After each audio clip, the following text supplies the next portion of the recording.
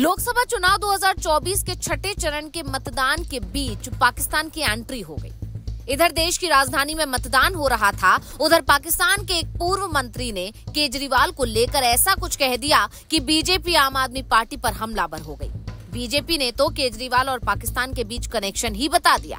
Delhi BJP के अध्यक्ष वीरेंद्र सचदेवा क्या बोले, पहले ये सुनिए।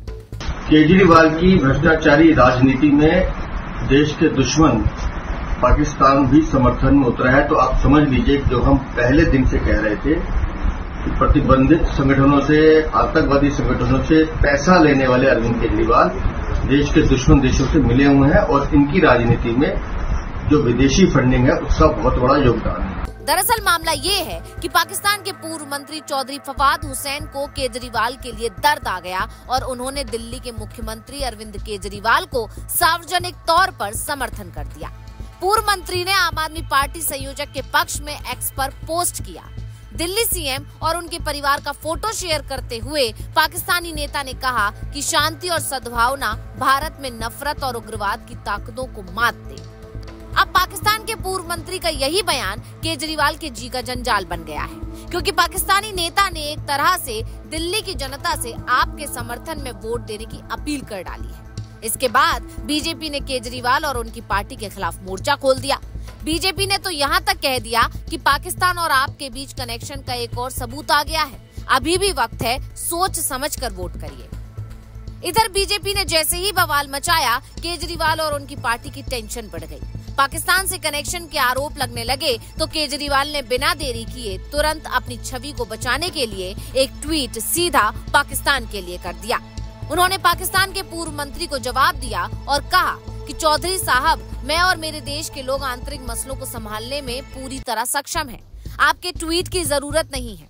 इस वक्त पाकिस्तान के हालात बहुत खराब हैं।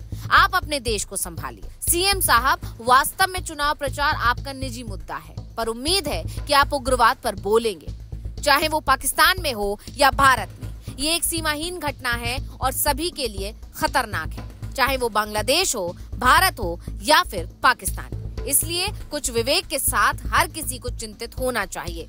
पाकिस्तान में स्थिति आदर्श से बहुत दूर है, लेकिन लोगों को बेहतर समाज के लिए प्रयास करना चाहिए।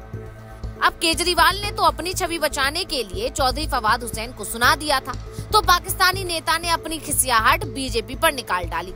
उन्होंने लिखा, इंडिया में नेताओं के भाषण पाकिस्तान की आलोचना बगैर पूरे नहीं होते, जबकि पाकिस्तान में किसी को भी भारतीय राजनीति की परवाह नहीं है। ऐसा क्यों है?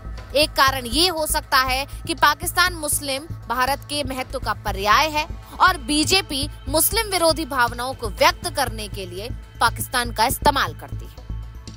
अब भले ही केजरीवाल कुछ भी कर रहे हों, लेकिन ये सोचने वाली बात तो है कि केजरीवाल के समर्थन में दिल्ली में वोटिंग के दिन ही पाकिस्तान के पूर्व मंत्री ने ट्वीट क्यों किया।